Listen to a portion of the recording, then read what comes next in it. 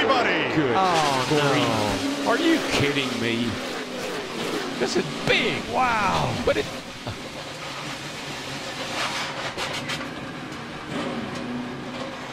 Boy, it just reminds me of the Clash. Same type of carnage that we saw where these cars were going everywhere. A lot of damage as they all got to turn 3. Well, that ruined everything. I mean, sometimes I'm speechless. I'm speechless.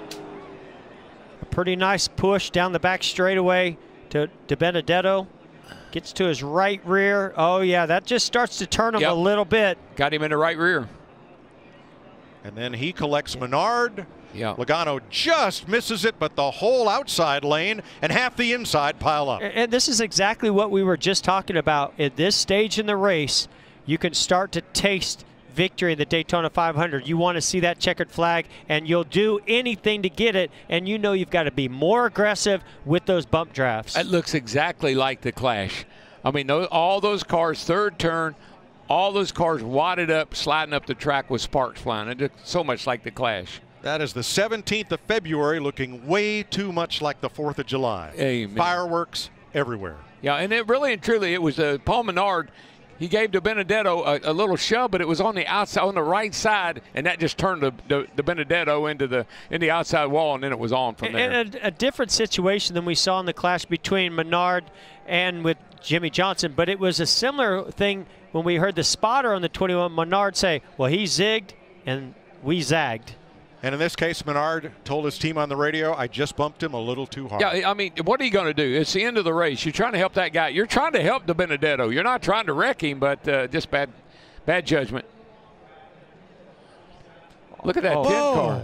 Almirola's number 10. Look at David Reagan underneath the 10 of Almirola. David Reagan, see what springs he's running. Look at that. All those sparks flying. My gosh. Man, amazing shots. And all Almirola wanted was a chance to win it on the last lap. Yeah, well, he didn't like last year. Didn't quite get there. Close.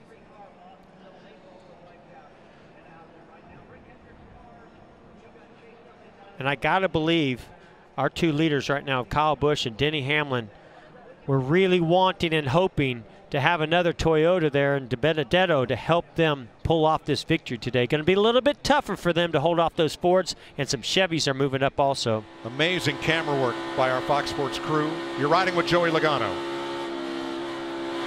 This is 12, no run. Keep on, no. Keep coming, you're inside, keep coming, come on, get away from me. Just one too many pushes there, Mike, is what I saw.